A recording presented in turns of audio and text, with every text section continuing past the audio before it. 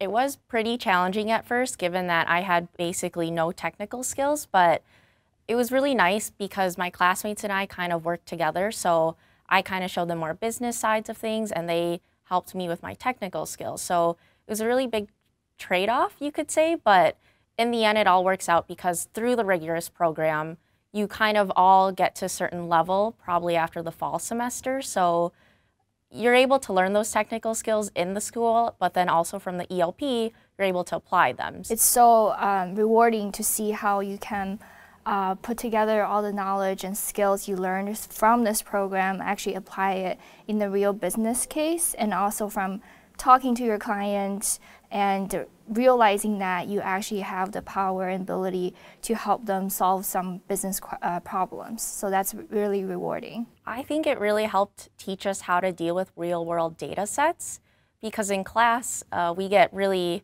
you could say, very narrow data sets where it's applied more for learning, so it's fairly clean, fairly simple.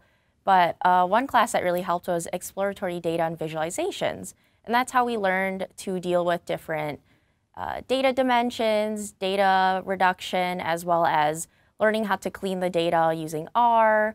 And essentially, I think it helped us really deal with the real-world data set that Mall of America presented. And given that it's the largest retail mall in the United States, they have so much data. So I guess really learning the fundamentals was really helpful. I think what I learned most from this project is it doesn't matter how fancy your algorithm is or how complicated your model is, it does not really have much value if it doesn't provide value to the business user or if they just can't see the value. So I think making that connection and showing them how this can help your day-to-day business operations or your day-to-day decision making is really important.